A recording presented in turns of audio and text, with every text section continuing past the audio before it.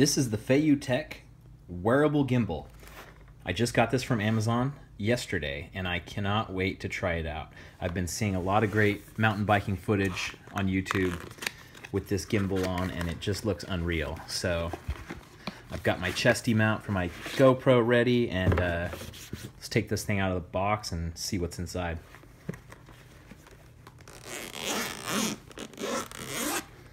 Comes in kind of a nice protective case, kind of soft hard.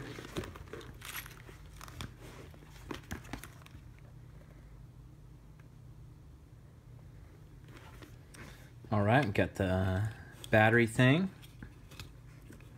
Got 4 batteries, and these look like the kind of the weird fat batteries.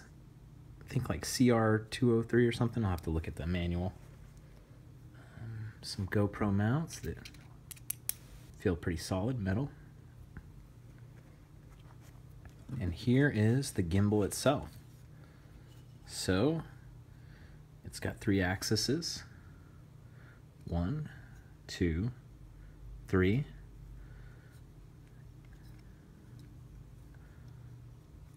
And I've read a lot of stuff online, some of the bad reviews online talk about how don't start it up without the GoPro inside of it. So I'm really going to take care to look at the instructions and follow the instructions to the T once I get it all going here.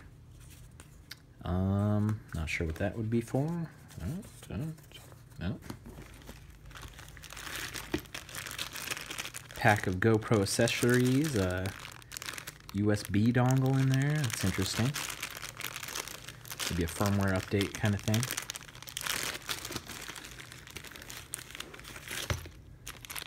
And this is like some mounting screws. I think you use this on the gimbal right here and pack in the GoPro. And I've also seen some complaints online about how these screws don't tighten up quite enough. So we'll see once I actually get it going. Warranty card.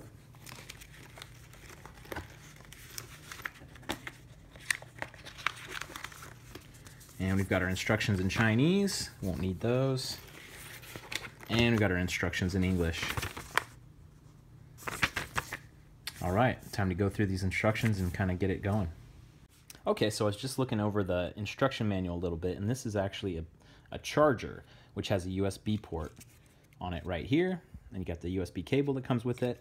Plug it into the computer and let it go, because these are actually rechargeable batteries. I thought they might have been non-rechargeable, so I'm going to get these charged up right now so I can get this thing going. So while the other batteries are charging, I'm going to throw these batteries into the gimbal and see what happens here. And it says do not power it on, so I'm not going to power it on. I'm just going to put them in. Little thumb screw here for the battery compartment.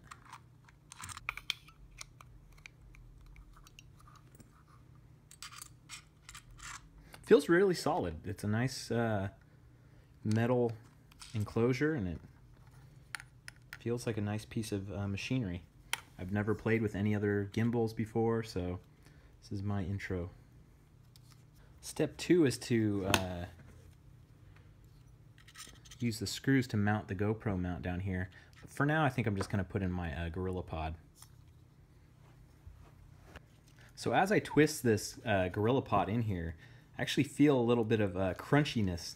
And I did remember that one of the Amazon reviews talked about that the screw ports were not really cleaned up, so there were some gunk in there, maybe some metal from the machining process, and he said he stripped out his screws because of it. So I'm trying to put these in gingerly to not strip them out, and I actually did feel kind of some maybe bits of metal in there. So okay, I'll go full on here.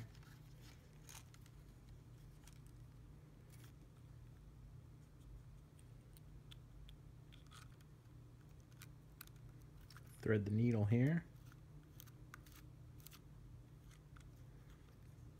I can feel the crunchiness of the metal in there, so I'm trying to be careful. Having the Gorilla Pod on is not helping, so I'm going to take it off. Just threading these in, feeling them out. I did feel it get stuck a little bit a couple times, so I'm just kind of pushing through all the way. to make sure that we don't have any problems here. Feel ever so slight resistance, and it's not from the GoPro, it's from the metal screws kind of lining up. But this feels pretty good now. I've got it tightened down and it is not moving in there. It's quite solid. Batteries are in there, but the batteries are, you know, probably in the red zone, so just turn it on for a second here and see what kind of performance we get out of it. Not turned on yet, just kind of playing with it. All right, let's power this thing on. We're gonna hold down the button for 2 seconds. All right. Button turns blue, so I can feel it, the stability of it in my hand, which is pretty neat. It obviously looks like it's on the wrong setting here, so I need to turn it off and figure that out.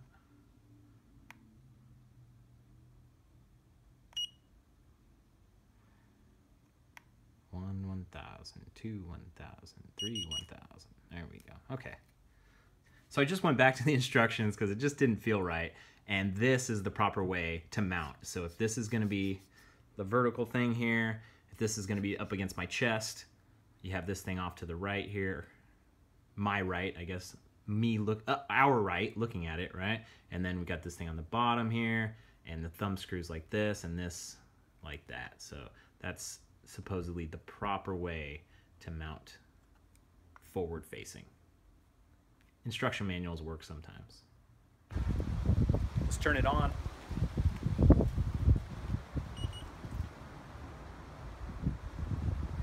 Nope.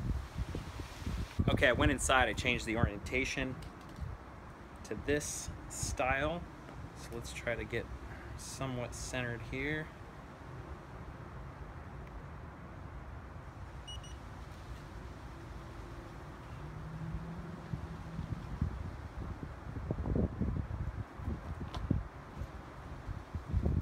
Sweet. All right, I'm in the hills above Benicia. It's hellaciously windy right now, and I got my chesty. My chesty is locked on. The normal version, the non-gimbal version. We're going to do that run first.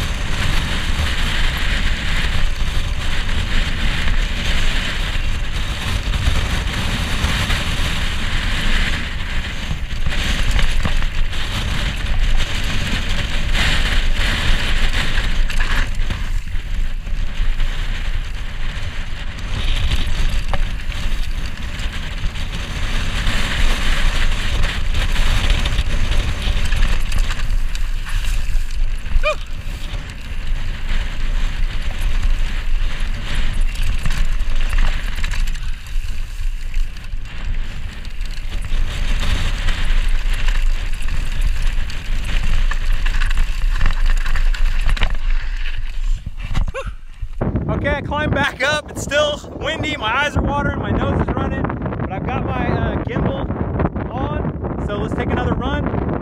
Hopefully I'll be a little smoother.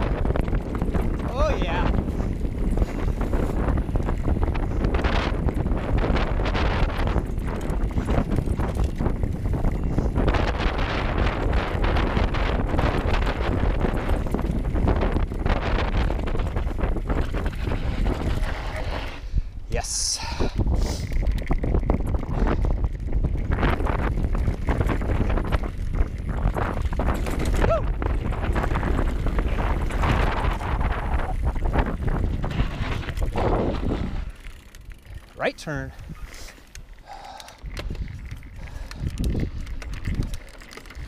I feel it flopping around a little bit up front. Just need to tighten down the chesty a little bit, probably. This is the first run.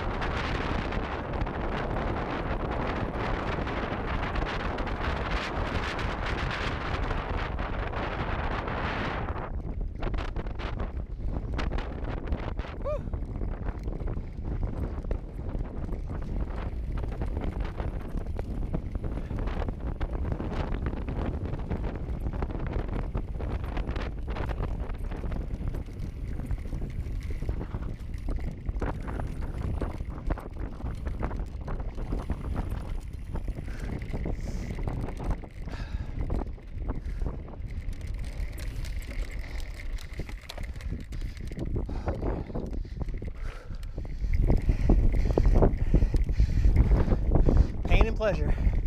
That's what it's all about. That was the pain.